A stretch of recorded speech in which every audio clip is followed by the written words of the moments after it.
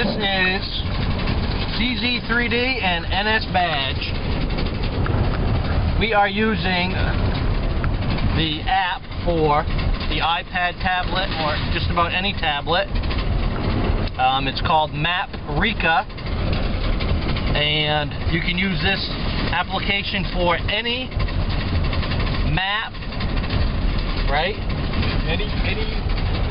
If you can scan a map, you can take a picture of a map, any map, download it off the internet, and a paper map that you scan, and you can make it a GPS-enabled map with this program called Maprika.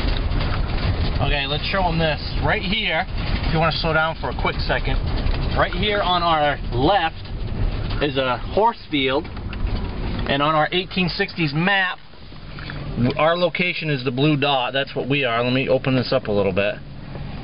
Right here, I have the map upside down, but you can see right here it says SH, which is excuse me, which is schoolhouse. So we would have never known that that field right over there has an old schoolhouse in it, which now today we're not going to, but we're going to stop and ask permission to hunt that. Any map is not going to show where structures used to be or where old foundations used to be. So this map here is 1860 map. It's called Maprika. It's loaded onto the iPad, and like Rick was saying, you can download, scan any maps, put it into this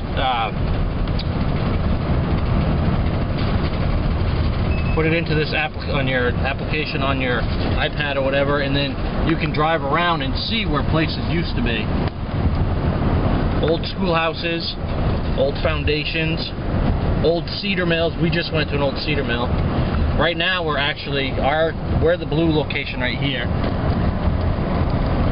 and we are gonna go. We're actually going around Indian Pond, and we're gonna drive over to the cemetery, which is right here, and right where my finger is, it says schoolhouse. That's where we're gonna go, because I've driven by there hundreds of times. This is my hometown that we're in right now, and I didn't know that there's a schoolhouse there. So right now we're going to be going into the village. This is a really good app to have on your tablets. For, you might think that there's old fields or old parks that are all hunted out or whatever, and this is actually something that you can actually find where other foundations used to be or old foundations used to be. What you think is a field, there's actually a house there back in the 1860s or whatever map you find. This is just a good tool for you to find other locations to hunt, and obviously maybe the older the map is, maybe the better finds that you'll find. But we actually haven't done any digging yet. Today's Easter Sunday, so we've kind of both been busy, but right now we're going into the old village here. This is the old dam. Downtown St. Albans. So up here at the blinking light, we're going to make a right. And we'll take you along to show you that things have kind of changed a little bit here. So I'm going to turn this around to get it exactly to what we want. Were we supposed to be on that? Yeah. See, we're at the blue dot, so we're going to be, according to this, we should be, let me find it here. Yeah, we're on the right way. We're going down this way. So I think I can turn it around now. Yeah. So right here we just passed the Bigelow Road. And again, we're the blue dot. And what's neat about this is, actually, there's nobody behind us. Slow down a little bit. Right here, if you guys look, there's a foundation in this field. Well, look right in the field. There's no foundation in this field. There's an old rock wall, and it's an open field. So this is 2013. There's no house here. So what does that tell us? It tells us that. Oh, we got a car behind us. Sorry. It tells us that there was an old foundation there, right here on our app, and it was owned by. According to this, it says D.D. Stewart, S-T-E-W-A-R-T. So, see, and I've driven by that place, Rick, and I didn't know that either. But see, you can see... Well, that's, you could see like an old foundation there. Yeah, that's all maintained, and it's kind of there. Overgrown in the middle a little bit. This is probably the house lot right in here. See where the tall grass is? Yeah. All Let me see here. if I can zoom in here. I think I can. Yeah, it's let me zoom in. Right in there where the tall grass is, there would have been a foundation. So here it is, 2013, March. And our map here is from the 1860s, so boom, there's a potential location right there that we can hunt. It's an open field, it's not like it's manicured. You know, chances of us metal detecting that are going to be much higher than if there was a golf course there or something. So this, again, this map is Maprika. It's actually downloaded onto Rick's. No, the map is not Maprika. The program is called Maprika. The program is called Maprika. This map is, you got the map from where? Library of Congress. Libraryofcongress.com. Is that what it was? No, we'll have to put, it's a different address, so we'll have to... The Library of Commerce on the internet. Google it. Just Google it and you'll be able to find it. So right here, Indian Pond is to our right, and if you look, right down in there, to our right is Indian Pond. So this is an awesome tool to be using to look for old homesteads, old schoolhouses, old cedar mills, old shingle mills, whatever, you know, old tanneries. It's a great system to have. Now right here, what do we got? We got to go right here? Or? Yeah, at the fork we're going to go right. We got the fork in the road,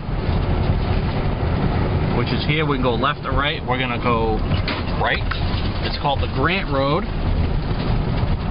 And our destination is... Now, the other thing that I want to explain is the dot is going by 2013 GPS, right? The map, if you were to take a 2013 map and overlay it onto this 1860 map, we're going to keep going straight. The roads are going to be off a little bit. That's why when you're looking at the blue dot, which is our location, it's off just a little bit. But you can go in here and auto-correct that. So, right here, there's another stream. There's a stream right here? Yeah, right here. And on the map, it's right there where the blue dot is. And right here is our little stream. So are we lined up? Or? Well, if you think you can correct it right here, we can do that. Actually, we're pretty close. Yeah, we're pretty good. I think we're right on it. So up here on our left is going to be, let me zoom back out. It's going to be the cemetery, right here, CEM. This map is from 1860.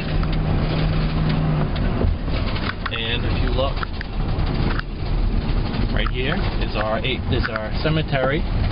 So that cemetery's been there that we know of since the 1860s, but obviously we're not going to hunt that.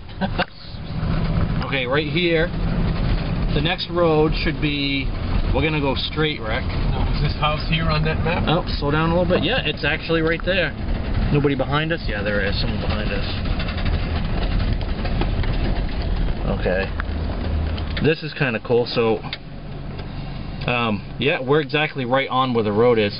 On this map, 1860 map, it shows we're right here on the road. This road's called the Philbrook Road, and we're right here, dead square. Right there, the little block is an old house, and if you look, there's the old house, and that house has been there forever, and actually nobody lives in that house. They just they use the barn and stuff for storage. Who does that?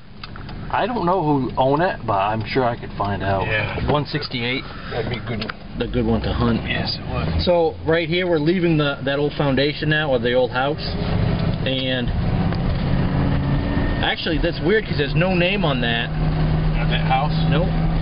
So our next location is It says schoolhouse, SH. Which, I don't think it's going to be this place right here, Rick. It might be. I don't want to get too much information on it. I don't want to invade people's property, but this is an old place here.